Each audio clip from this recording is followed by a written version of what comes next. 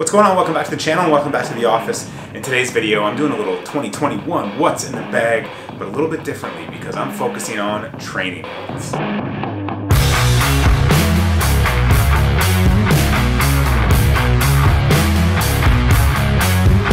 Every what's in the bag video seems to briefly mention the training aids that we use, and figured why not do a video dedicated to the training aids because they're arguably more important than the clubs you're using, because your clubs can only do so much if your swing and your action and your game's not strong. So these training aids, 6 or 7 training aids that I'm gonna talk about, are in my bag at any given time, and right now they're the ones that I'm using the most, either in the garage or out on the golf course in the driving range.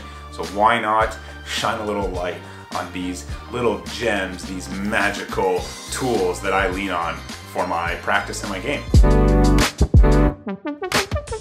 Resistance bands, pretty simple. I did a whole video about it with Dan when we worked on driver. I like to use a resistance band, like a circular one, around my knees, and then the kind of long, extended, non-circular resistance band. That's great for tension in the backswing and all those good things. There's so many great drills you can do with resistance bands, and I mean they're $4 or $5 at Walmart. So pretty simple, straightforward, almost like a DIY training aid. Alignment sticks, come on. More straightforward, simple stuff, but there's so much you can do with alignment sticks. You can use them at your feet, obviously. You can stick them up to start working on your start line or your plane going back. I like to use them kind of extended from the butt of the club just to work on little short shots to make sure I'm not flipping the club. This little drill keeps me from flipping the golf club and just feeling a really solid shaft lean through impact. And then kind of the pro level up is a drill that, again, I've talked about in a video with Dan, where we like to start with it on the right side of my hip, which gets pretty upright on the way back, but then you have to shallow the club and kind of clear the body to hit these little half shots with the stick where it is, because if you do it wrong, you're gonna hit it poorly or you're gonna hurt yourself. Liveview camera. I've been using the Liveview camera since 2019, and this thing is magical. It's a digital mirror, so you set it up behind you or face on, and it's going to project to your iPad or your phone what you're doing in real time. You can draw lines on it, you can work on your position. I love to make just the slow rehearsals while I'm looking down at the iPad, seeing exactly what I'm doing, and then just fire away. And there's ways that you can mirror your phone to it if you're using the iPad, so you can get 2 camera angles at the same time. The thing is just magical, and it really helps connect the dots between feel and real. Because it's one thing to go stand up in front of a mirror, make some rehearsals, and then go to the golf ball and hit it. You don't really know if you're exactly doing that, but if you can make those rehearsals right over the golf ball, get that instant feedback, and then just fire away, it just makes practice so efficient, especially if you're short on time or you're indoors for the winter. This thing is magical.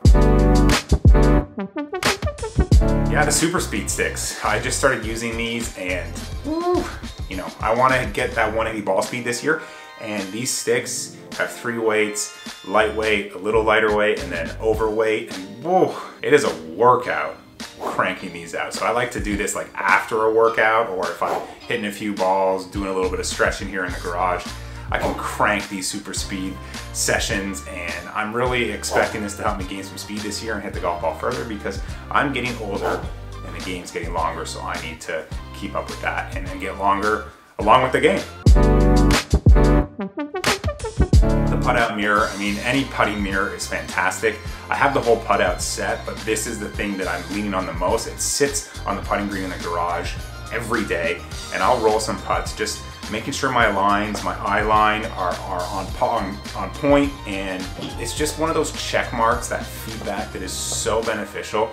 And I find it's easy to forget about it, but you just have a mirror in your bag, you roll 5-10 putts in the mirror, you get your lines all set, you get your weight, your eyes. It's just a great piece of feedback that's instant, and you know, it's invaluable, and it's something that so many people don't have, so I highly recommend getting any type of mirror for your putting practice. The GabeGolf Swing Trainer. I've been using this thing since like 2017 now. Gabe played on the PGA Tour, saw what he was doing, bought one of these, and it's just incredible. It's great for sequencing, it's great for loading into the right side, even really good for speed too, because you can load up there and just fire it away. And there's kind of like 2 speeds to work on. You can do the long weight where you let the ball bearings get all the way down to the grip, then fire, or kind of the mid weight, which is very close to a real golf swing, which I like to do before like warming up for a tournament or in a round of golf, is the minute you start to hear the ball bearings drop, you fire away. And again, instant feedback if your sequencing or your rhythm is off, you're gonna thin it, chunk it. This thing is an awesome, awesome training aid to work speed, power, sequencing, loading, all those good things. The down underboard, this is the newest addition to my repertoire. Bradley Hughes, former PGA Tour player, coach now, and this board kind of gained so much traction because of Brendan Todd.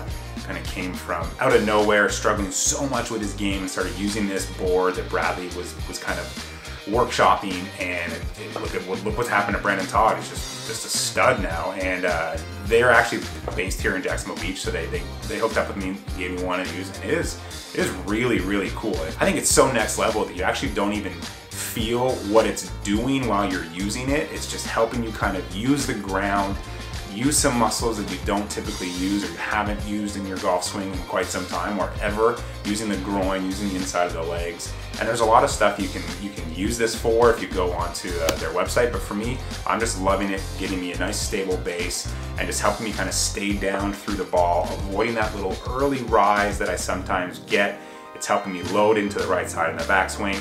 It's just an awesome thing, and it's good for putting. It's just great. It's expandable. It doesn't fit in the golf bag the best, but if you unscrew it and flip it around, it'll fit in there if you have a decent sized pocket. But this down under board, it's the newest one to the repertoire, and I think I'm going to be using it a lot this year, even just like Brendan Todd uses it for like 10, 20 reps a day, before a round, after a round, just on a practice day, and it's working for him, and it's working for a lot of tour players out there. So the down under board, it's a really good one.